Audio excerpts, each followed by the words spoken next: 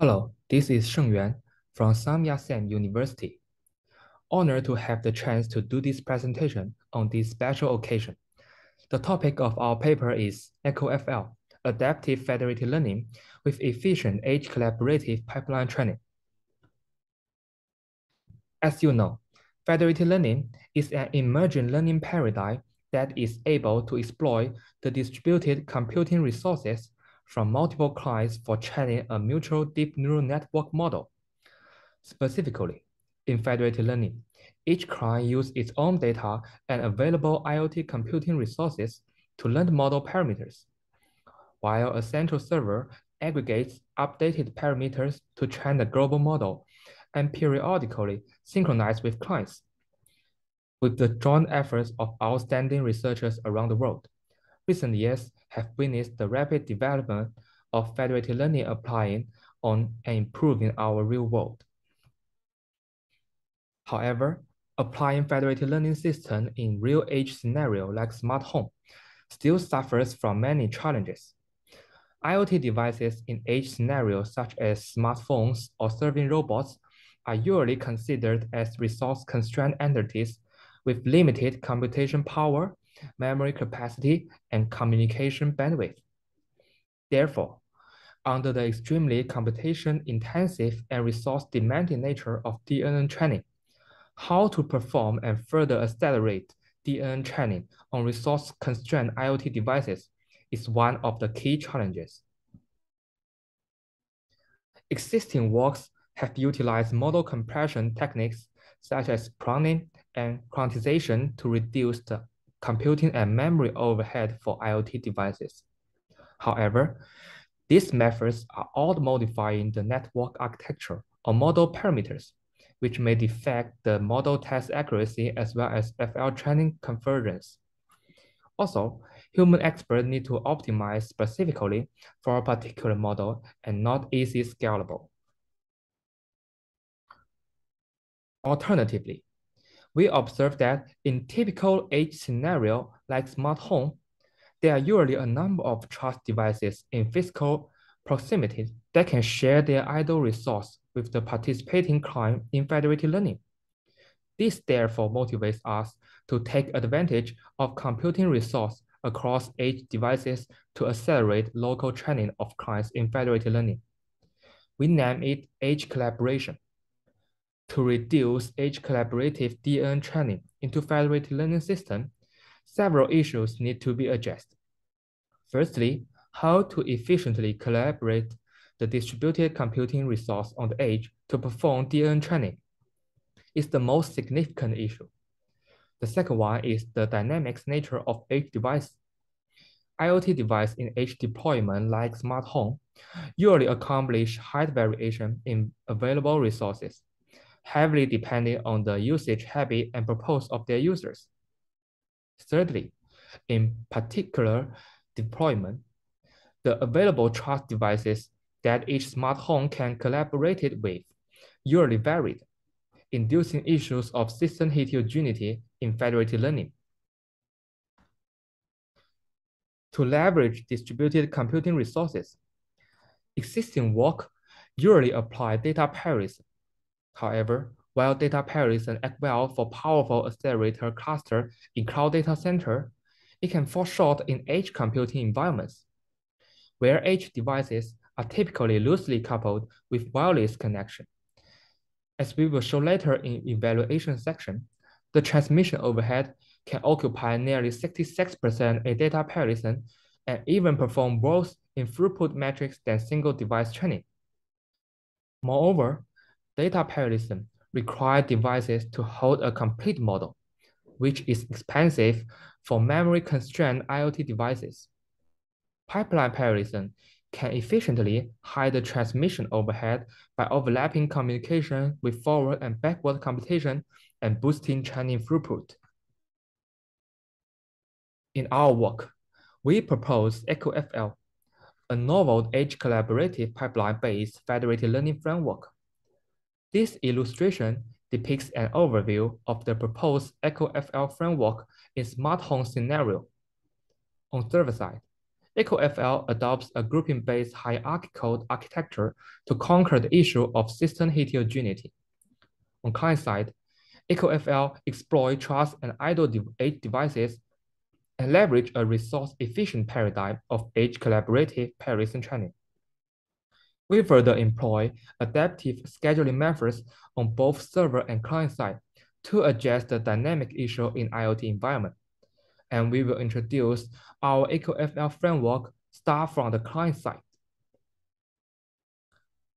The process of pipeline training can be divided into 4 steps.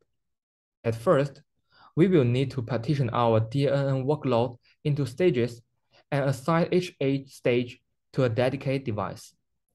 Then, maximize the throughput of pipeline training. We will split a mini batch into several smaller micro batch and inject them concurrently into pipeline to perform forward and backward calculation. At last, we will synchronously wait for the finish of all micro batch and update the stage model. However, traditional pipeline parallelism strategy usually start backward pass only after finishing all forward pass. Activations produced by forward tasks have to be kept for all micro batches until backward pass begin, which is memory unfriendly for IoT devices. Actually, the activations produced by forward pass will not be used again after the execution of corresponding backward pass finished. Motivated by this insight, EcoFL pipeline schedule one forward pass followed by one backward pass strictly, which can release memory produced by forward pass early for memory resource reused. To perform pipeline training, a crucial step is to divide the DNN model layers into multiple stages. As we know, the global throughput of a pipeline model is greatly determined by the execution time of the slowest stages, namely lagger. The lagger will starve other faster stages and result in resource underutilization. Therefore, to partition the model into separate balanced stages, we design a heterogeneity-aware workload partitioning algorithm with 2 steps. In profiling step, EcoFL pipeline profiler will monitor the computation time across forward pass and backward pass on heterogeneous IoT devices. During devices profiling, profiler will simultaneously collect the layer message of DNN model, such as the size of input activations and model parameters. The next step is workload partitioning step. We leverage the idea of dynamic programming and develop an optimized algorithm to support heterogeneity IoT environments by evenly distributing the DNN workload based on the computation capacity of heterogeneity devices. In essence, we can easily find that the pipeline training speed greatly determined by idle time on each devices, namely idle bubbles. Therefore, to maximize the throughput of the global pipeline, we want to minimize the idle bubbles of each stage. We divide the idle bubbles in the synchronous pipeline into 2 types, as shown in illustration. We name the first type of bubble as synchronous static bubble, SSB in short. This type of bubbles is caused by the periodic pipeline flush, which is inevitable in synchronous strategy. But we can reduce the proportion of the time SSB occupies by increasing the number of macro batches injected in the pipeline concurrently. We name the second type of bubble as data dependency bubble, DDB in short. DDB is caused by the data dependency of macro batches in pipeline. For example, as shown in illustration, DDB1 is caused since macro batch 2 do not pass from stage 1 to stage 2 in time. We further analyze how to avoid the DDB from appearing in the pipeline training process. We empirically observe that the occurrence of DDB is determined by the number of forward pass before one forward, one backward process in each stage. We name it startup phrase. As shown in illustration, if the number of forward pass of each stage in startup phrase too small, DDB will occur, but if too many forward paths reside concurrently in stage, will cause memory pressure to resource-constrained IoT devices.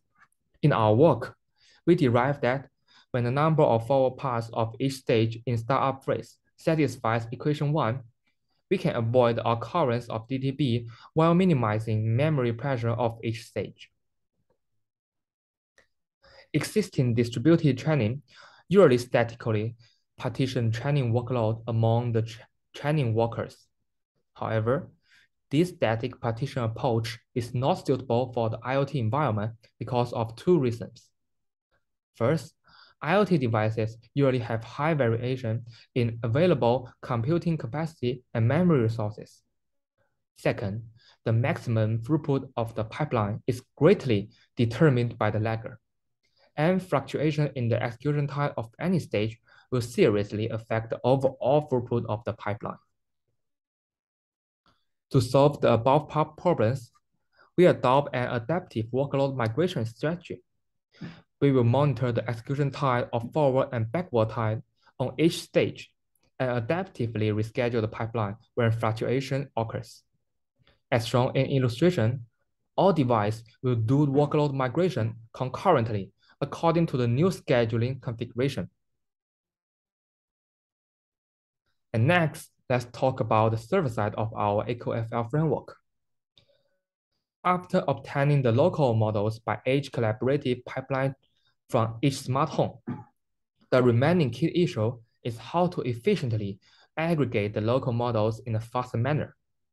Existing synchronous FL solutions can achieve a high training performance, but the slowest client can significantly prolong the training time. Asynchronous FL manner elevates the straggler issue, but it will sacrifice the global model accuracy and convergence speed. In IoT environment, the available trust devices that each smart home can collaborate with usually varied, which cause severe straggler issue. EcoFL employs a hierarchical federated learning architecture, which combines the best of both mechanisms while efficiently elevating straggler issue. Specifically, in EcoFL, we first group smart home with similar local training performance. Then, asynchronous aggregation is applied to aggregate model updates from the clients within the same group. And next, an asynchronous aggregation is made for global model aggregation among different groups. In EcoFL, hierarchical federated learning process, both system and data heterogeneity will affect training performance. EcoFL adopts a heterogeneity-aware client grouping strategy, considering both response latency and data distribution to strike a balance between system and data heterogeneity. The grouping target is to let the response latency of the member in the same group be as close as possible while having an associated data distribution as close as possible to the IID distribution. As we mentioned before, the response latency of each client can be varying occasionally due to the changes in its collaborative device resources or the network condition in IoT environment, which will disable the static grouping method. We designed an adaptive client regrouping mechanism. EcoFL server will monitor each client in runtime and dynamically regroup clients according to their real-time response latency. We evaluate the federated learning and pipeline modules in EcoFL, and here are their respectively experimental settings. First, let's talk about federated learning performance, as shown in Fig 1. EcoFL hierarchical architecture outperforms the baseline with faster convergence and higher achieved accuracy. Fig 1 also witnessed that EcoFL with adaptive scheduler can still maintain a high performance under IoT environment with dynamic nature. We also analyzed our heterogeneity-aware client grouping algorithm. FedAT groups clients only based on response latency, and external groups decline only based on data distribution. Fig2 witnessed that EcoFL heterogeneity-aware grouping method outperform both Federated and Estonia. We next evaluate the local training performance of EcoFL pipeline. We compare our novel pipeline parison design with single device and traditional data parison. The result demonstrates that the low-speed links between IoT devices translate data parison's frequent gradient synchronization to prolonged idle waiting time, while pipeline parison can hide the transmission overhead by overlapping the computation and communication process. When the number of model parameters are huge, the throughput of data parison may be slower than training on a single device. At last, we evaluate our adaptive pipeline reschedule and workload migration model with a three-stage pipeline on EfficientNet, as shown in illustration. We applied an external GPU workload to device 2 at the pipeline on the 100th timestamp. Without pipeline rescheduling and workload migration, after applying external workload, the training speed of device 2 will significantly slow down and become laggard in the pipeline. With our adaptive pipeline scheduler, device 2 will migrate part of model layers to device 1 and 3 to rebalance the workload across each stage. By doing so, the pipeline can be promoted to a closer throughput level comparing to that before the external load spike. Here comes to a conclusion. First, we devised a novel edge collaborative pipeline parison as a key mechanism to achieve edge resource pooling over trust devices in proximity for local FL model training acceleration. Second, we propose EcoFL, a hierarchical FL framework upon the edge collaborative pipeline training. A novel grouping-based hierarchical aggregation mechanism is designed that jointly consider both response latency and data distribution divergence.